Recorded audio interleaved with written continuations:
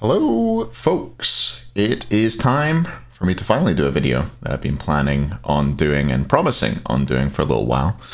A little video on coaching and what coaches do in the Smite Pro League, or at least what I think they do, what I used to do, and what some other coaches who I've chatted to have said they do also. So, before we get into it, I guess thank you to Biggie and Ro. I chatted to Biggie and Ro around what they felt their roles were, and I kind of looked at what they said and how that aligned with what I did.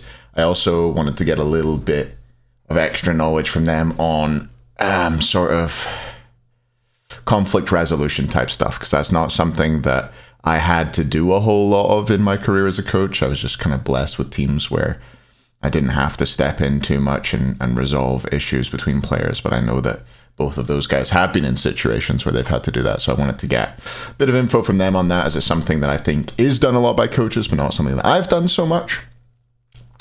But yeah, this will be like a mess of a video, as always. You know, I could have edited this together and made some nice, I've done some nice things with the different bits and pieces I'm going to show you, but honestly, I'm just shit at editing, so I don't want to do that. It take way too much time for the payoff. So I'm just going to show you some stuff in my browser and walk through kind of how I felt, what I felt the main roles and the main responsibilities of coaches are, and hopefully give some people some better ideas of, you know, what's actually going on, what the responsibilities are, and what's expected of coaches. So this is why I'm making this, by the way. Hopefully you can see this okay.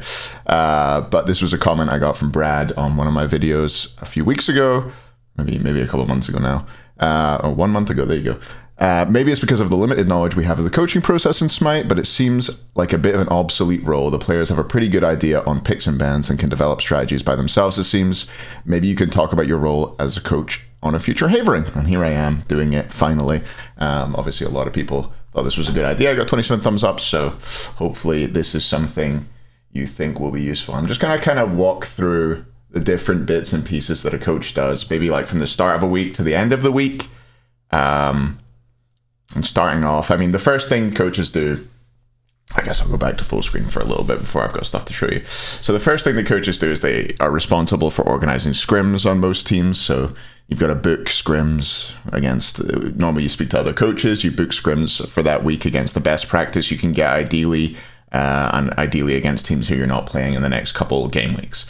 So that's that.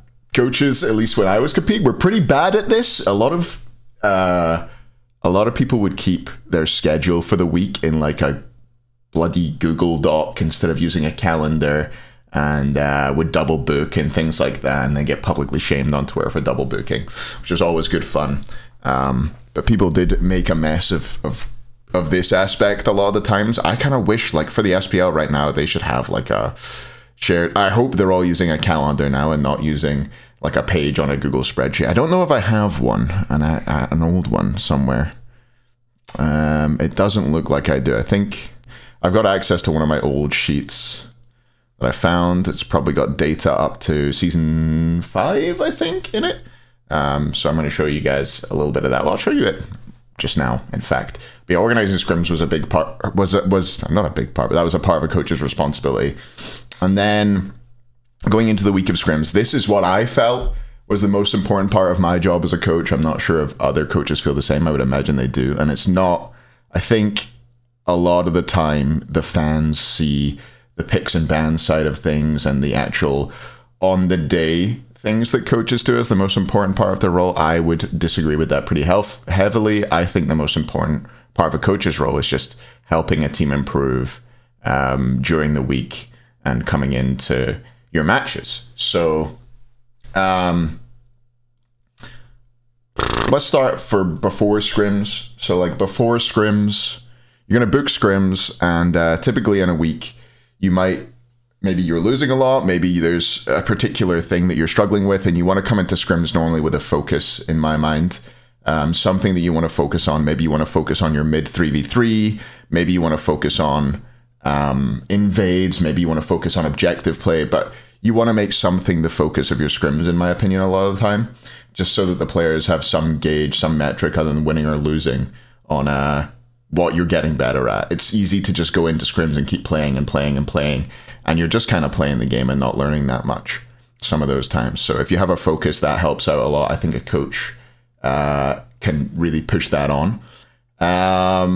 Next responsibility of a coach to help improve is keeping records of scrims, and I will show you some stuff. I'm gonna put a link to this sheet in the description, so if you want to go have a look through it and see what we've got written down. Hopefully there's nothing questionable here, but this is an old copy of some fall split scrims, I guess. These Yazoo links all link to the match ID, the game. Here's us losing to SK. Christ. That kind of been looking good. But yeah, you would keep a record of all the games you played. And after, this is what I would record during the actual set, and then I'd have a Dropbox link. These are all deleted now. I don't think I have any notes. Maybe I can find some. You know what? I should probably find some notes right now. Don't look at my, let's see what we've got. Can I find something? Scrims? Let me see if I can find something. This is a mess, sorry. Scrims? No. These? These are all screenshots. .rtf maybe? Oh, here we go. I got some notes. These are SPL versus PK. Okay, this is a thing. Oh God, I'm bringing it up. Let's see what is happening here. Okay, change the text to, where's the text color? Because the text color right now is the wrong color, I guess. Change it to white so we can see. Oh, here we go. So this is a 5-game set in the SPL, and these are the notes I took in that. This is all a bit of a mess, but these are the kind of unstructured notes I'd take. Oh, you can't see that. Fuck me, dude. What a mess. Here you go.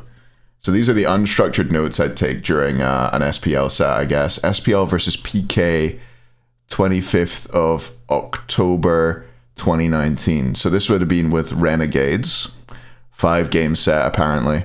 It went to all 5. And I just take notes of what happened in the game and how that affected the game. This is much more for me than for the players. I would share it to the players, but generally I would try and take these notes and distill them down into something which, you know, all this is just everything that happened in the game for each game, which is not useful for the players to read. Much more useful is taking the important bits of this and feeding that back to the players. So this is just so I don't forget what happened in the game. But yeah, I don't know. Here's some old notes. This is from a few years ago, but yeah, this is one thing that I always did for scrims and game days. I took notes like this so that I knew what happened in games, and I would share those with the players, not really expecting them to read every single set of notes. Did we win this set? Looks like we lost it. We're noobs. God damn it. What an L. Anyway, let's go back to that scene from before. Sorry. I'm not as prepped as I could have been, huh? But yeah, that's what these Dropbox links would always be, the links to the notes from those particular scrims that I would share with the players. And I would share them at the end of the set, normally, for practice. This is empty now, but this used to have our win rates with every god pick and our win rates against every god pick in it. That was just useful to see at a glance how recent results are being. I would clear this out after every split, or even sometimes after like big meta changes. And Ro shared with me that he had something pretty similar to this around win rates and stuff like that was queryable. But that was useful for game day, just at a glance seeing what you're doing well with, what you're doing well against. Sometimes this kind of thing will not be that useful. It's like sometimes you're losing scrims to certain gods, to certain picks, and you know that that's not why you lost. You know that maybe there were a troll set, maybe there was you had a sub playing, blah blah blah. So data as a whole is not always all that useful, but this page was just a nice little UI thing. You can, anybody who wants this, by the way, you can steal it and take it and use it for your own team. Obviously, the links will be down below. So maybe if some SCC teams or something like that don't have this for their own team, can be nice to have. yeah. In terms of the notes I would take and the things I would focus on during scrims, I found that you want to give feedback on specific things, and there's certain things that you want to be able to notice as a coach. You're kind of providing, I'm not really showing you anything right now. So you're providing a level of feedback. The coach's job is to give like top-down feedback, sort of unbiased feedback that the players struggle with, because you're very focused on your own performance in a game, and I think that you often will focus on the one point in the game, the one losing fight towards the end of the game or whatever that decided the game, or losing fight in the early that decided the game. But in reality, a loss or a win comes from a lot of different decisions and a lot of different points in the game. And your job as a coach, I think, is to communicate what those moments are to your team, and also to do a certain amount of like pattern matching and seeing the consistent mistakes that your team makes and coming up with solutions for that. So I'm trying to think of a good example. Renegades had a big issue with rushing pushes. Often after we got FG, we would go and push the solo side Phoenix straight away, which is not a good thing to do. Typically, if you end up in a 5v5 on that Phoenix, you've not spent the gold that you got from the last fight, you're not stripping all the towers off the map, and even if you do get the Phoenix, you're getting the worst one you can get, the solo side one, the closest to FG, the easiest to push out those fire minions, and be able to contest the next FG. So it's just things like that. So when you notice a pattern like that, you say, okay guys, this is a problem we've got. What I'm going to say is, every time we get FG from now on, no matter if it's a 5v3, 5v2, whatever, we back. We back straight after we get FG, just until we get this into our heads that we're not going to straight push that all the time. Or at least we have a conversation about it whenever we decide to push solo. So that's the kind of thing that a coach can notice as a pattern and provide some kind of feedback to the players. What else have I got? I've got some notes here that I'm kind of following through. Recording important moments is a cool thing that some coaches do. I know that Ro shared with me a few GIFs that he'd recorded of, even these are more funny moments than important team fights or anything like that. I think he just thought these would be some cool ones to share. This is an epic 1v1. I think is this Maniac versus Zalia or something? I don't know. But what a 1v1. Who's going to get... Oh, Zalia's missing everything, it looks like. Oh, the snake doesn't quite kill him. Surely he's got the bounce.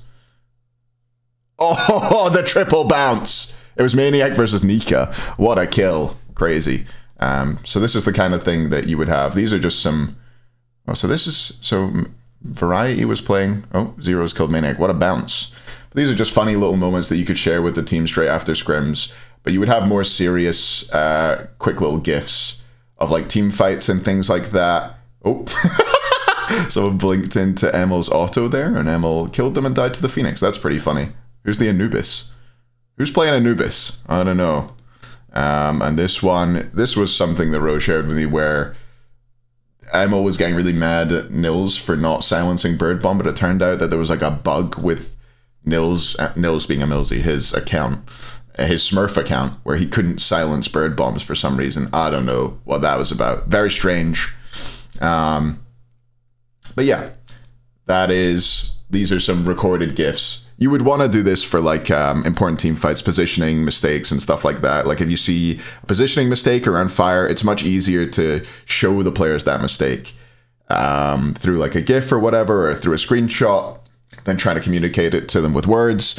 And it's also much easier than getting to do VOD review, because players hate VOD review, which is why these recording little moments thing, I think this is something that I didn't do enough of in my career, which I should have. It's something that Ro definitely was ahead of me on. Seems like a really nice thing to do.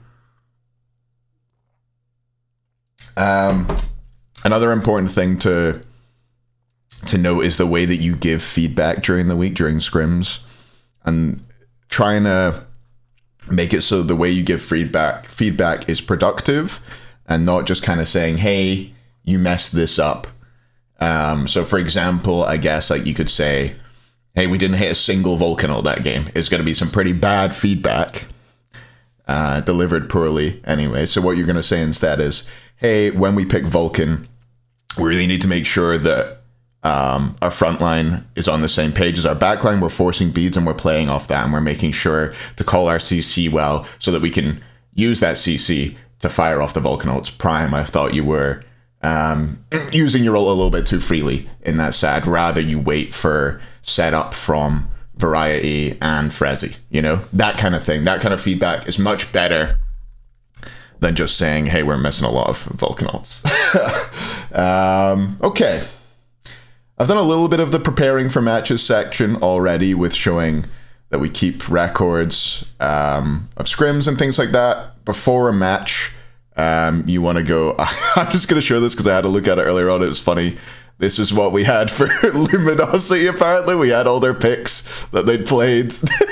But, yeah, I don't know. Who's not good? Who's the mid laner for this team? Was it Oceans? I don't know. This is Bobby. This is Weekend. Kiki. Not good. This is Clout or Vetium, I guess. I'm not sure who their mid laner was at this stage, but yeah, apparently we didn't have a whole lot of respect for them at the time. But you know, you would have their drafts for each set ready. This is probably a bad one to use. Let's use a team where we have much more in-depth notes.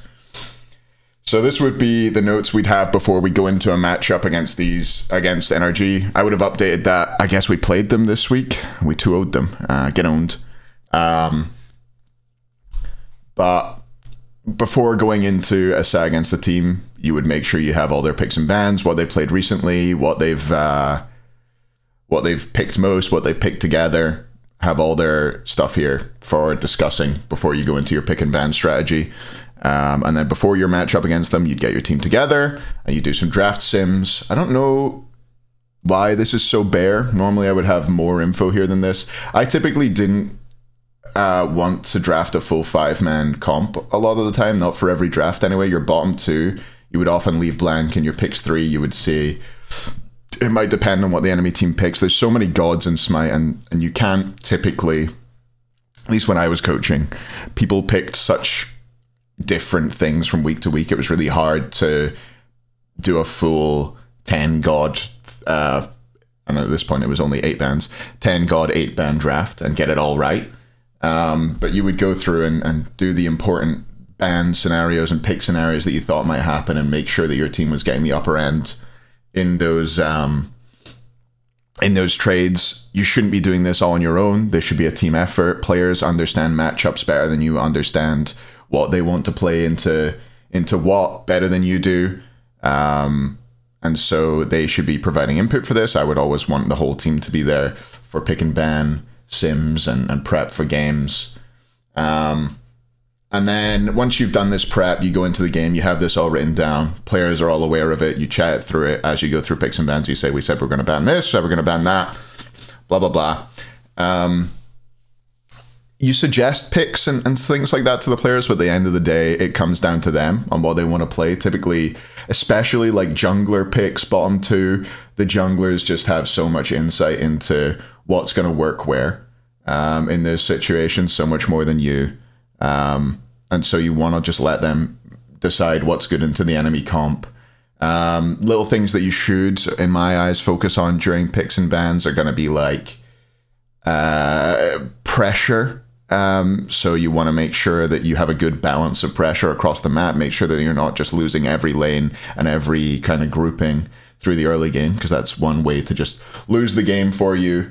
And make sure that your team isn't forgetting kind of niche counter picks and things like that, like Awelix, Gab, Ares. You want to make sure that you're always considering anything that really fucks your comp coming into the bottom 2 bans especially. So yeah, I think that's enough for the stuff you would do on prepping for matches and the picks and bans at the start. During matches, I would take notes similarly to how I did in scrims, but I wouldn't typically communicate those things to the team as much during those matches. You would focus on across like a best of 5 or a best of 3. You might look at how the enemy team's starting, communicate that to your team. Anywhere they're having ward hotspots, communicate that to your team. During the game, quite often you have a bit more time, especially if you're losing and it's like a slow burn, to consider draft adjustments and to write that down and to come back into the booth with your team after the game already with a plan there for the next game. and communicate all that. You don't have a lot of time between games to communicate with your team, so you've got to try and be concise there and only communicate the important things. Yeah, so we're up to game day now. The game day is happening, and I guess the next bit that I was going to chat about, which is probably the final bit I'm going to chat about, is like kind of mental coaching and conflict resolution, which is something I didn't feel I had to do too much of in my time as a coach. Biggie, and I asked Biggie about this, especially because I know Biggie has done a decent amount of this, and this is something that he's strong on. And he said, he gave me a good little paragraph on some bits, which I might put down below if he's fine with that. I think he should be fine with that. But he said something that's really important is knowing your players and how to approach them. Different players need to be approached about problems and conflicts in different ways. Sometimes you might want to let player X go away and stew, whereas player Y, you might want to speak to them straight away and let them get it out their system. It just depends. Knowing your players in that aspect is really, really important. And having your players respect you as well is another thing that Biggie definitely emphasized. Making sure, like, if your players don't respect you, your opinions on Smite, your ability to help them win, then there's no point in you speaking to them. You know, there's no reason for you to be there at that point. The players have to respect you and have to understand that you're there to help them win, and that you're doing that, and that you are helping them win. You know, really, really important to have players who respect you. In terms of making arguments and providing solutions, Biggie was saying that it's important to sort of find the line between discussing a misplay or arguing for the sake of being correct or to avoid bruising your ego. You've got to be able to know when to drop things and when to agree to disagree with players and things like that, and when to get players to agree to disagree, or how to get them to come to an amicable agreement at the end of an argument. You know, it's important to make sure everybody's on the same page, but still to make sure that everybody feels comfortable chatting about everything. I think I was pretty lucky in the teams I was on. We never had big disagreements and never had big fallings out or players that were pretty fucked off each other on the regular. I think playing with that Obey core in particular, I was very, very lucky to play with Nate, Prime, and Twig for as long as I did. They were just very adult, which is great, which is not something you get on every Smite team. For sure. I know, like, I hope Millsy doesn't mind me saying this, but when he first came into the team, he was very young and didn't respect me and was pretty annoying to coach, but he grew out of it pretty quick, especially for somebody so young.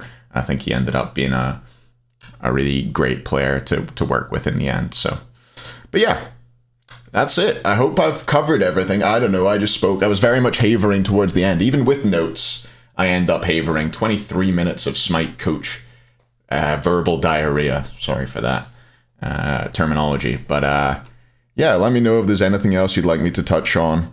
Maybe at some point we could do like a fake coaching session of like an SPL game or something and talk about how I would walk through a set and what I would be doing for a team. But now I gotta go stream. So thanks everybody for watching. I'll try and get some more YouTube content out soon. Probably a video around what I think is going to affect the SPL in the patch coming up on Tuesday. So yeah, hope you're having a great weekend, and I'll see you next time. Bye.